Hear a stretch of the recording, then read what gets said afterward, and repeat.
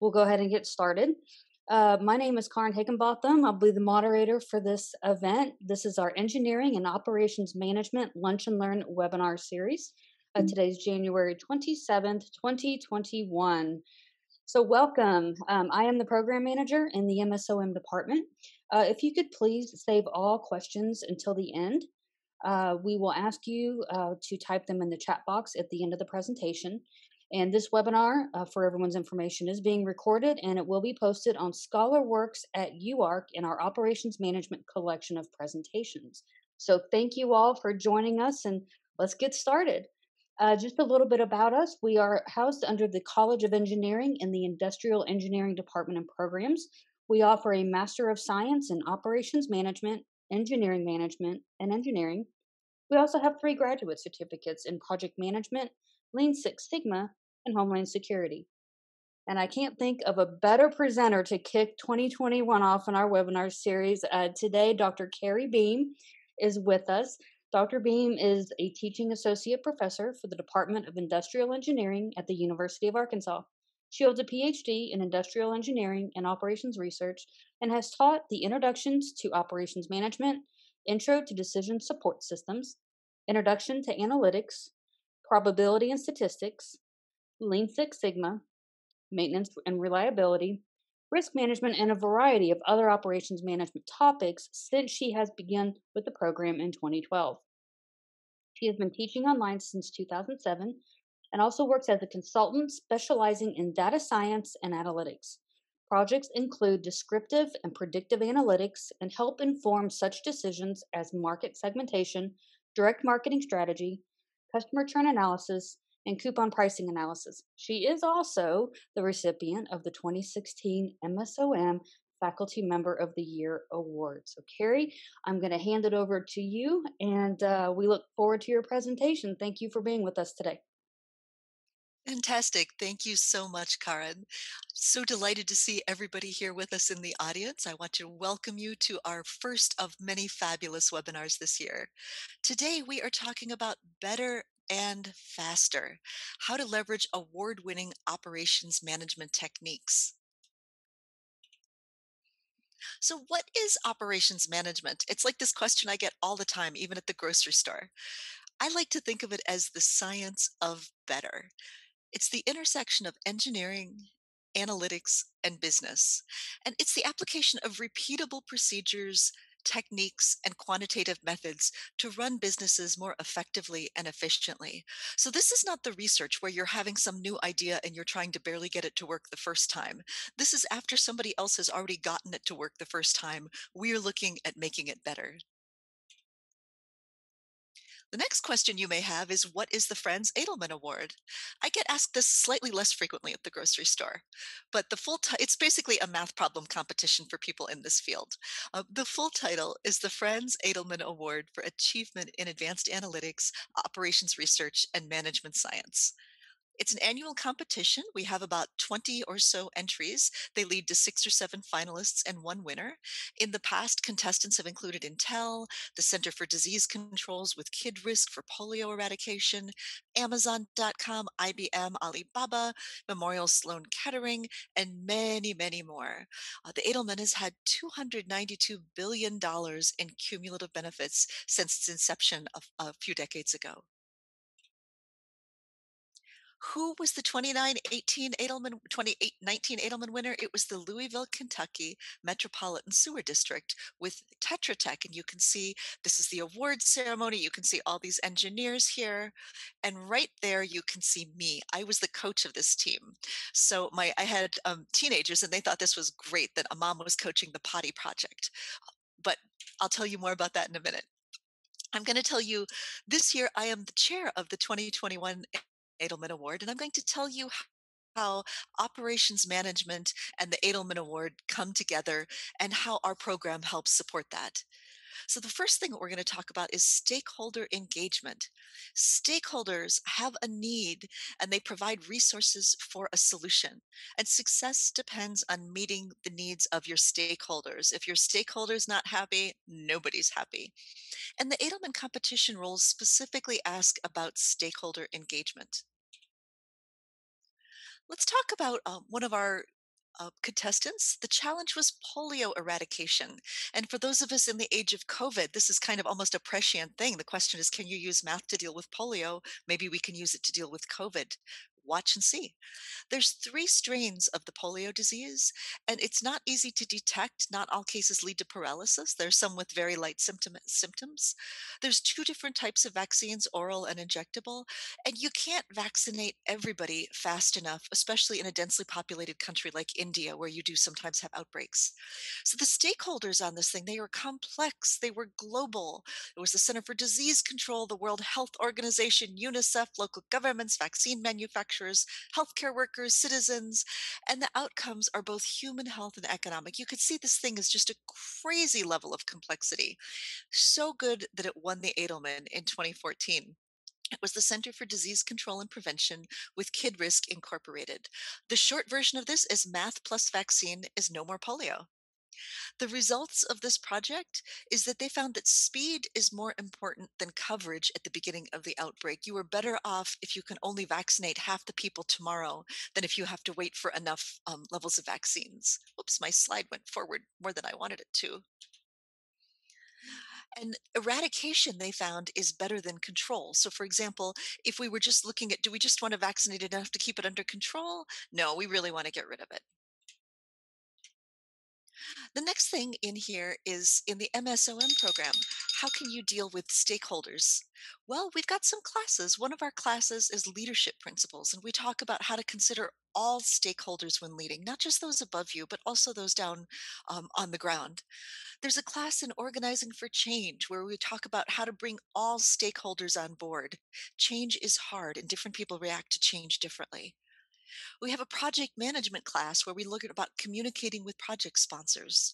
We also have a strategic management class where we learn how to align with stakeholder strategy. So if you find yourself in our program, you will be given clear training in how to most effectively engage stakeholders. The next thing that we're dealing with is iterative development. This is often called ready, fire, aim. You get a small version of it working first, and then you want to work with your stakeholders to verify your solution satisfies their strategic needs. And then you also want to work with those on the front lines to verify that the solution is practical. And this is where we do continuous improvement. So you get a little version of it working first, and then you move on and on and on. Iterative development happens in the Edelman. The challenge is optimal chip manufacture. And sadly, these are not potato chips, these are computer chips, the kinds that keep all your blinking lights going. It's too complicated if you're the manufacturer to make 100 chips for 100 different computer models. Maybe you can make 10. Each chip needs its own wafer fab setup and its own design. You can often upgrade a chip inside a computer, but you can't downgrade. If you sell somebody something with an i7 chip advertised, you can give them an i9 and they won't complain, but you can't give them an i5. And it's also really hard to predict demand 3 years out. For example, 3 years ago, they wouldn't have predicted there would be such a high demand for gaming chips due to COVID and shelter in place. And you got to get it manufactured and installed across global supply chains. And when I say global, I mean like over 100,000 employees and in 46 countries. So you might find yourself thinking, who does this? Well, the Edelman 2020 winner does this. It's Intel Corporation. They had $25 billion in savings, and your laptop is now better because it has the right chip inside. What they did is they did planning architecture throughout the supply chain in their inventory. This is a slide from their YouTube talk. You can watch the whole YouTube talk down here. But basically, down here is performance. This is a slow chip. This is a fast chip. And here is wafer utilization. This is you get a very few chips on your wafer, and this is you get a lot of chips on your wafer. So the best possible situation is way out here where you have a lot of really high performing chips on the wafer. Before they did this iterative development, they were only about here. They had a lot of them very densely packed, but they weren't very performing very well. They were able to use computers to generate a whole bunch of other solutions. And they were able to find this one over here where they packed them just slightly less densely, but they got a whole bunch better performance out of it. There's no way humans could have gone through all these dots out here and found the best one. Oh, I forgot. I was going to do the animations there. All right. The next thing that we do in our MSOM program is you too can be like Intel. You too can learn to leverage iterative development. We have a Lean Six Sigma and an advanced Lean Six Sigma class. We go over the DMAIC, which stands for Define, Measure, Analyze, Improve, and Control. It's a very regimented process for making process improvements, and it talks about how to make incremental improvements in a measured way. There's a quality management class where we learn about reducing defects in goods and services. There's often a statement that says quality is free, variability is expensive. You'll learn what that means in this class and how to move more to the free end of things and less on the expensive end of things. And finally, decision models. This is a class that I teach. The textbook for it was written by our very own Greg Parnell, who chairs the department. In a decision model, often you're trying to make a decision, and these things can be big and complicated, like Intel, or slightly less complicated, like what you might get at a single company. We talk about iterating until you come to an efficient frontier. So you go over lots of different ways to make the decision and lots of different outcomes until you come to the one that is the best for your particular situation. And again, once you get a couple of variables going, these things can be too complicated for a human to hold in their brain. You need something beyond a whiteboard. You need a computer to help with it. The next thing that we want to talk about is scaled up implementation. You want to deploy it across the organization to leverage benefits. One of the things we look at is, can this technology be applied elsewhere to other companies or maybe other industries?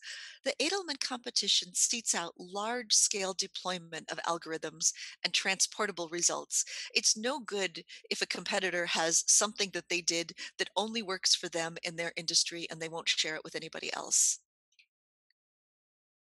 So, scaling up implementation, the challenge, this is probably going to sound familiar, wastewater is flooding the streets after a storm. You're a waterfront city, you've got a river going through town. The rainfall is unpredictable, and it's really expensive to build new underground holding tanks to hold wastewater. But you can open and close your existing sewer gates to hold some water. And you can process some, but not all of your wastewater and release that safely. So the question is, can we manage smart instead of build big? When we say manage smart, can we open and close our existing sewers real time during a rainstorm in such a way that we don't need to have built this expensive underground holding thing and we're actually not going to flood the streets? And then in terms of scaling up, there are 800 other riverfront communities in the United States who also have this problem. If we can figure out how to do it for us, maybe that could be transportable. This is the Edelman 2019 winner. They used sensors in their sewers plus mathematical optimization to open and shut these sewers during a storm. The Louisville Metropolitan Sewer District had $200 million in savings, plus they had clean water. Um, Over a decade, other riverfront cities have saved over $1 billion in avoidable infrastructure costs. So you could see these are some of the cities: Paris, Quebec, there's one in Wilmington, Delaware. They did not have to do a big dig underneath and build this big holding tank. We had in the first year in Louisville, we had 1,000 Olympic pools of sewage, which were not overflowed. We didn't need a big dig. Now we can hold it. Another example of scaled up implementation is something hopefully a little more routine in everybody's experience here. The challenge is to get the package to the customer on time. The package delivery varies. There's not every day is the same. But what you got to do is you've got to assign a package to a driver, to a route, to a customer. And these things change all the time by weather and traffic. And the question is, can we drive smarter, save miles, but still deliver? Who wanted to do this? UPS. They were the 2016 winner of the Edelman. They decided to use GPS technology plus mathematical optimization to update their drivers' routes throughout the day. They have 250 million addresses in their system. They had 55,000 drivers, 16 million packages, and 8 million customers every single day. They figured out a way to do this so that they could actually learn of a traffic event or learn of a new package pickup or drop off halfway through a day and adjust their drivers. So, if you are in the MSOM program, you want to learn to scale up. What are some classes we offer that teach you how to do this way cool stuff? The first one is Introduction to Data Analytics for Operations Managers. We teach you how to formulate things and how to make data driven decisions. The next thing, you know that you noticed in those previous two ones with the Louisville Sewer District and with UPS, we talked about mathematical optimization. People are always like, how exactly does that work?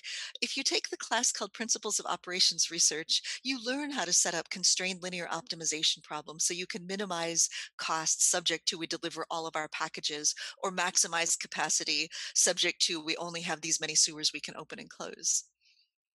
Another class you could take is supply chain management. In this, you learn how to forecast things, you learn how to stock things, and you learn how to price things to get it all together. You could see whether you're trying to cope with rainfall or packages or any one of a number of other things. It's super useful to be able to upgrade your forecasting game.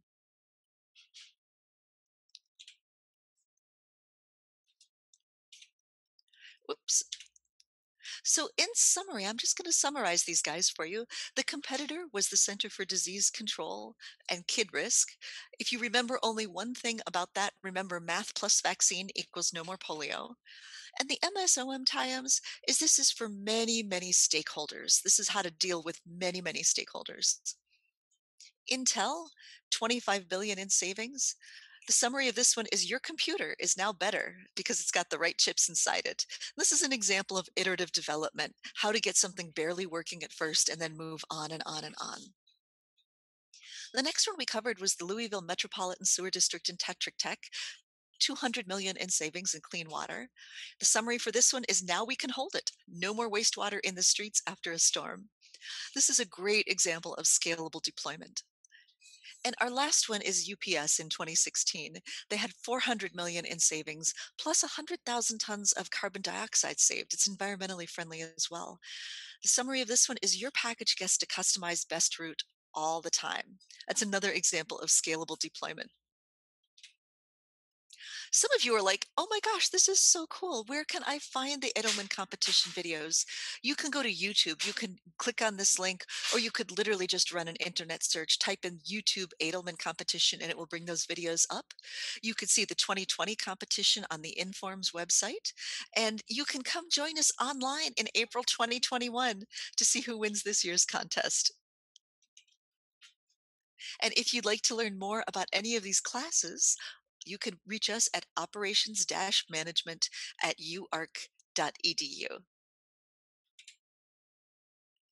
I'll turn it back over to you, Karin.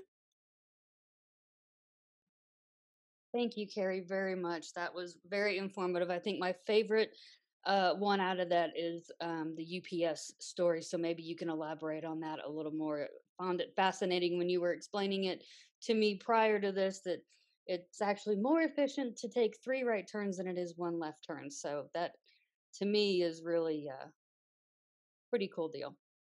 Okay, so we're going to give you all a chance to kind of formulate some questions if you could start typing those in the chat box. But while you do that, we're going to tell you a little bit more, a peek inside the MSOM program. We are 100% online. We do have live classes, however, that's been kind of difficult during the pandemic, but we are 100% online. There's in state tuition for everyone for domestic students. And 10 graduate courses are included in the program, so that equals 30 hours. Up to 4 prerequisite classes may be required, but we would evaluate transcripts on an individual basis.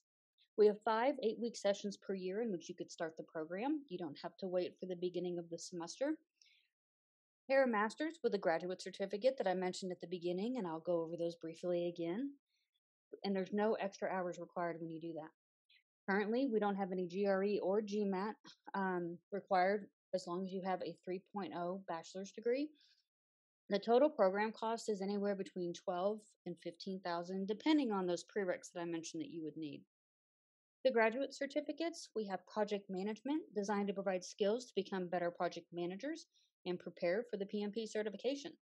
We also have Lean Six Sigma, where you can learn how to eliminate problems, remove waste, and reduce variation to improve operations. We also have Homeland Security designed for industry and safety professionals to learn how to mitigate risk.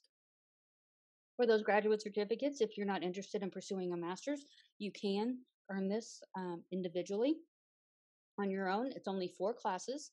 Again, you can either take this as part of your master's degree or independently. There is a 2.5 undergraduate GPA required for admission, no GRE or GMAT required. Those classes again will double count if you are in the MSM program or may be completed as a standalone program. There is an option to declare a certificate as a way to transition into the MSOM option to avoid having to take the GRE. So, for our COVID special announcement, effective for summer and fall 2021 terms, at this time we are waiving the GRE for all applicants with a 2.5 or above undergraduate GPA. Those applicants with above a 3.0 GPA are all automatically waived for any term. But once those GRE testing centers resume operations, the standard admission requirements will go back into full effect. So, we're going to have a question and answer with Carrie, and I've got a couple people starting here, but Carrie, why don't you start us off with what is the role of analytics in operations management? Great question. So, analytics is loosely defined as what you get when you put data together with the right kind of question and the right kind of algorithms to get answers out of it. And analytics for operations management, you can use network algorithms to help you find the best path through a network of streets. You can use forecasting algorithms. So, basically, the role of analytics allows you to put hard numbers and run great what if projections against your proposed improvements. Great, thank you for that. Our fearless leader, Dr. Greg Parnell, is on with us, and he's asking: Is the iterative development another name for agile project management, or is that something different? Ooh, excellent question. It is something different. Agile project management refers to a whole philosophy which includes a scrum master and meeting, and everybody has to do certain things in certain orders. If you're in an agile project environment, you'll know it. Iterative development literally just means we're going to do the little thing first and then we're going to make it bigger and bigger. You can be both agile and iterative. You can also be iterative but not agile. Great, thank you for that. And we've got a participant on that wants to know how a combination of MSOM, 5 years of quality manager experience, and a Scrum Master certification, how would that help in one's career, Carrie? Do you have any thoughts on that? Oh my gosh, that is going to be like fire for recruiting managers. I'm looking at this and I'm like, wow, I wish I had those qualifications.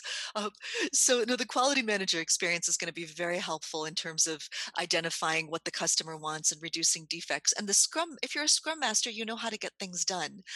The MSOM program will give you a broad background in what kinds of things to do and what kind of tools you can apply. So, I think those three things would go together really well as a career track.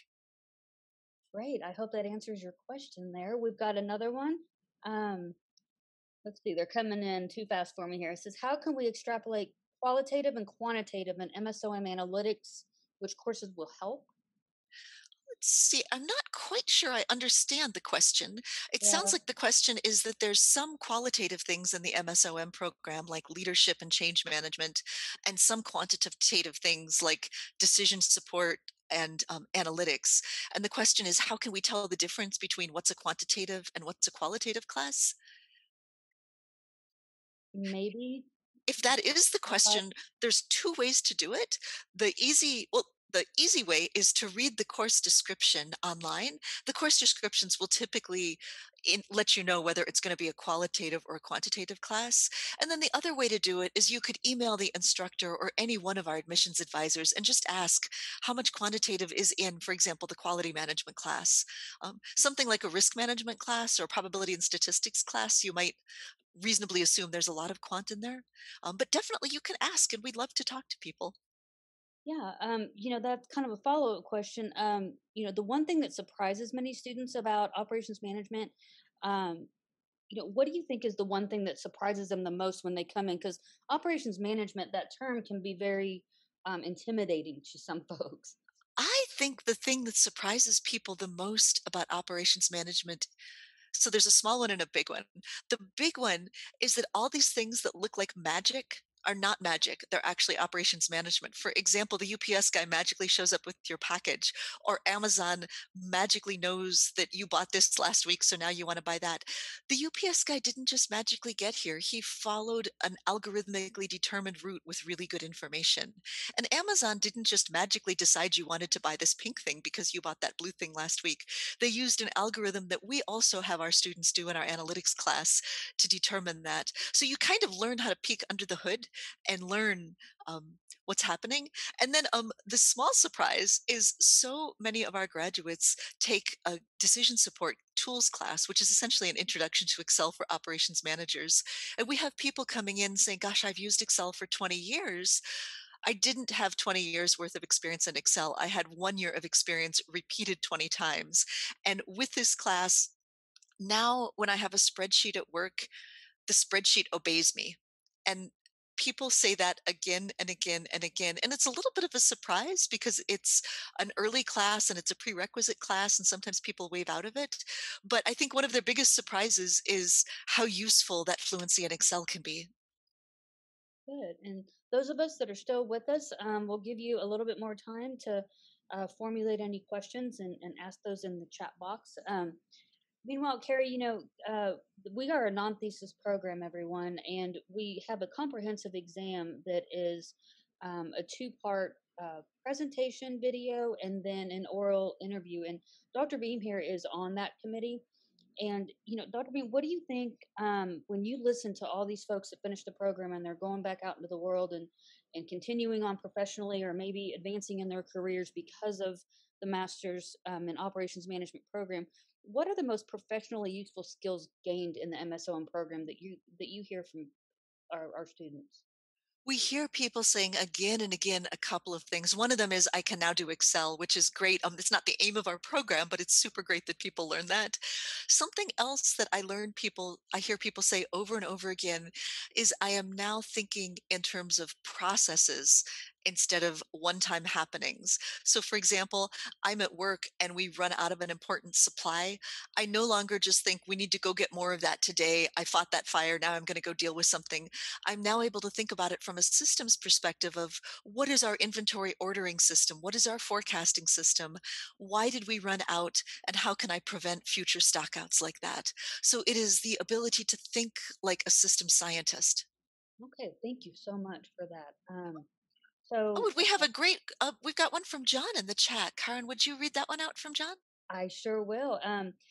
John comes to us and says, as an MSOM alumni, I appreciated the balance of courses like leadership and ethics with courses with more analytical focus like project management and supply chain management. So there is a unsolicited testimonial to what we've been talking about. Thanks, John, and we're so happy that you were able to join us today.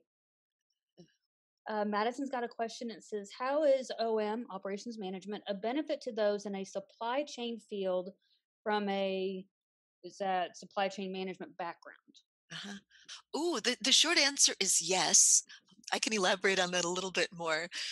If you've got a background in supply chain, you're probably pretty familiar with things like inventory stocking, forecasting methods, risk analysis, and backup.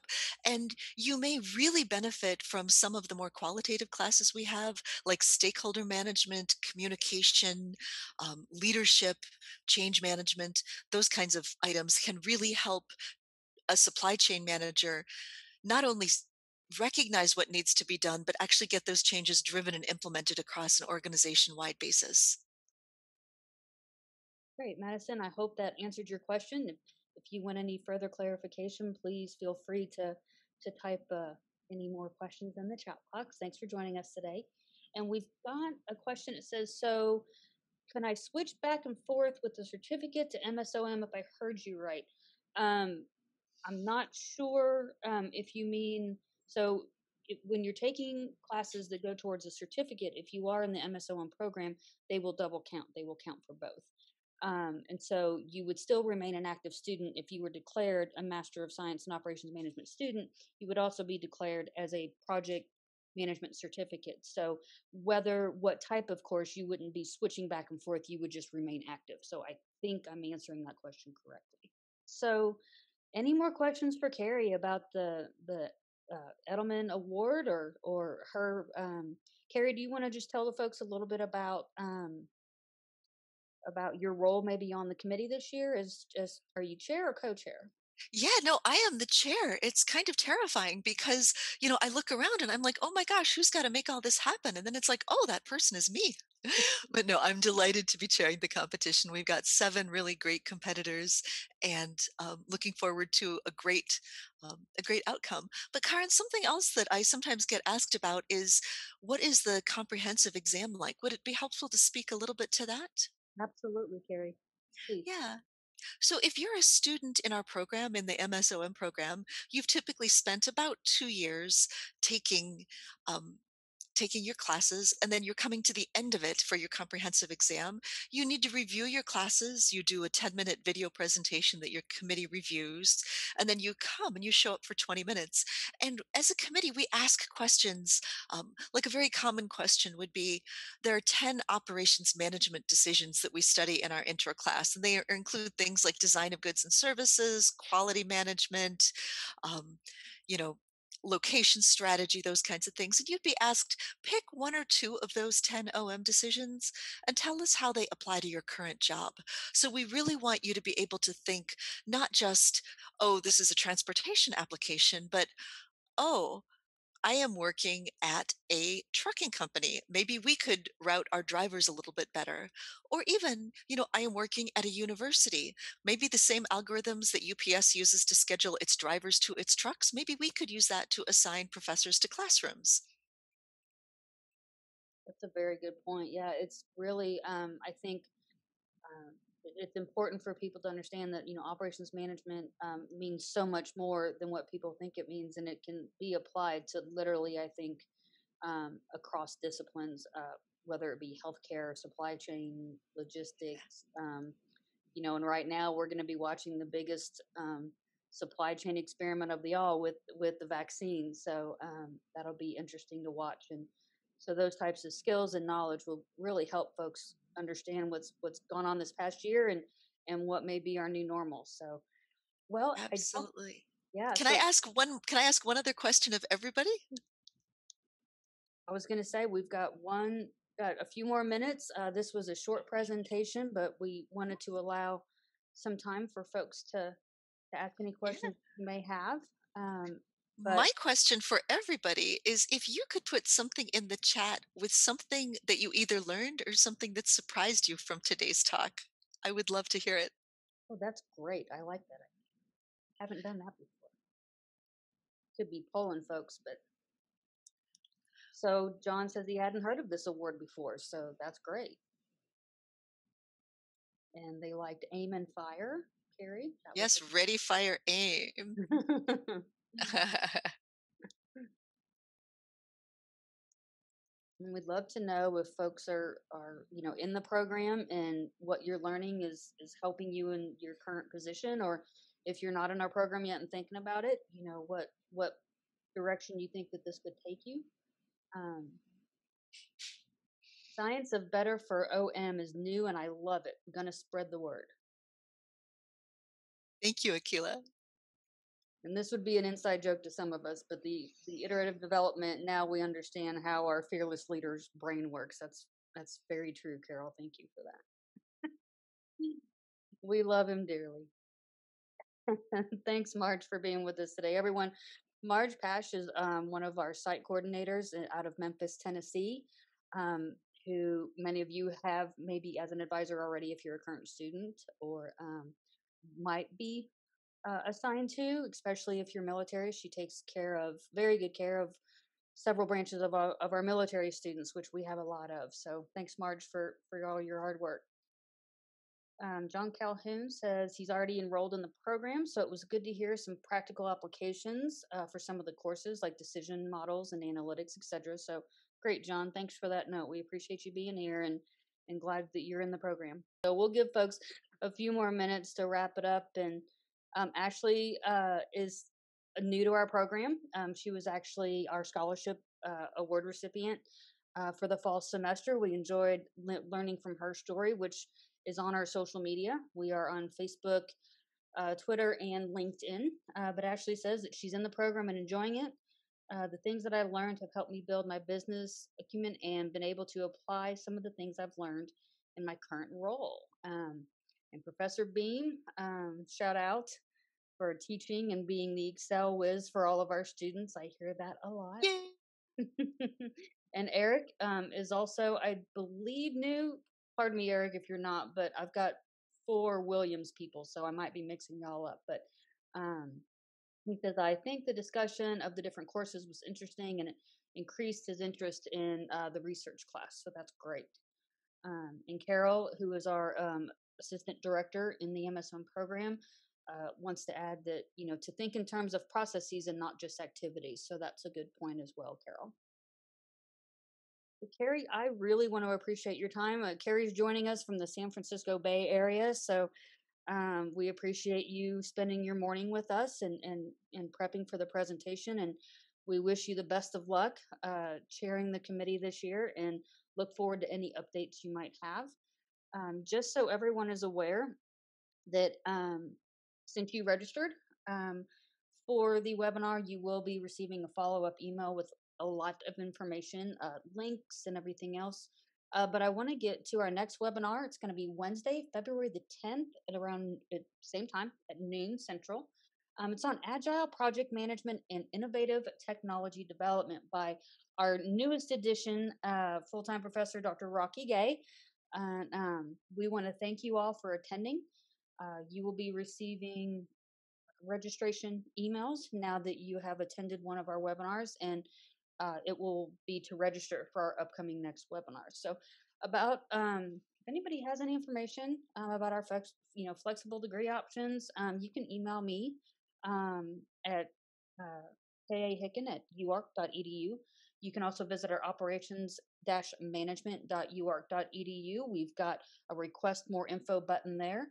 Um, Again, registered participants are going to receive an email with links to this webinar and a PDF of the presentation. And we want to thank everybody for attending, and we look forward to seeing you online next month. Thank you, everyone. Have a good day.